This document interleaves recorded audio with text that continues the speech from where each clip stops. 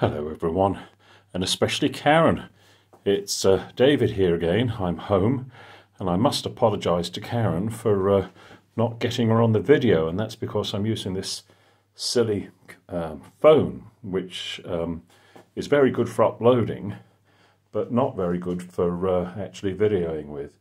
And as you look at these books that I've been reading, you can see what I'm going to use. It's a camera that I've had for years, but it's waterproof and it takes video, so I'll be using that, which will be a bit better. And I don't know whether you know, oh, and here's my piano. I wrote a minuet the other night. Fancy that, but I did. Wrote an actual minuet on it. I don't know, I didn't sit down to it, I was just messing about, and a minuet came out.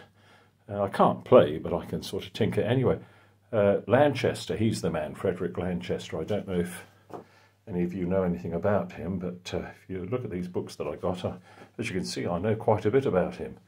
Now, fascinating man and his brother and that. And Ricardo, of course, who I've been reading about. That's a Haynes book, definitely worth reading about.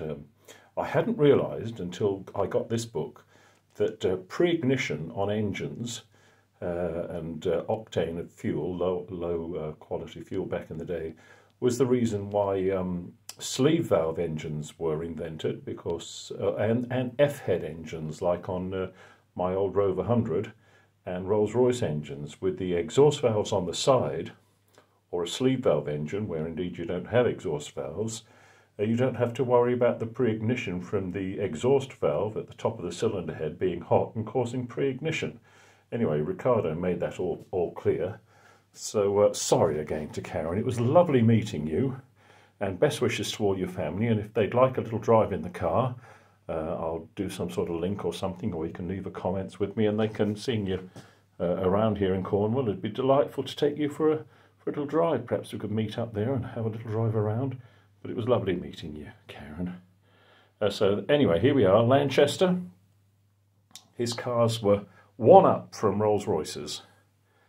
In fact, one of the Maharajas of Bengal or something used Rolls-Royces for his rubbish trucks when they treated him scornfully, and he went straight round to the Lanchester showroom and bought Lanchesters and had his Rolls-Royces that he'd ordered or had converted to rubbish lorries. Sounds made up, but it's true. Lanchester, a very clever man, founded business studies, really. So any of you, and Karen, of course, at Warwick University, it was Lanchester who really started to make a formula, and the Japanese really rate his idea of how to the strategies of how you run a business. But he's certainly worth getting involved with. And again, I am sorry, Karen, for you not being in the video, but there we are. I was cold and my fingers were cold.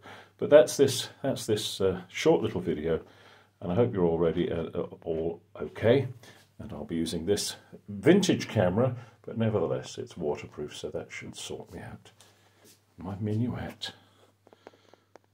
It's cold outside. Anyway, that's all from David here, fumbling David with his rubbish videos, but all the best to you all. Bye-bye.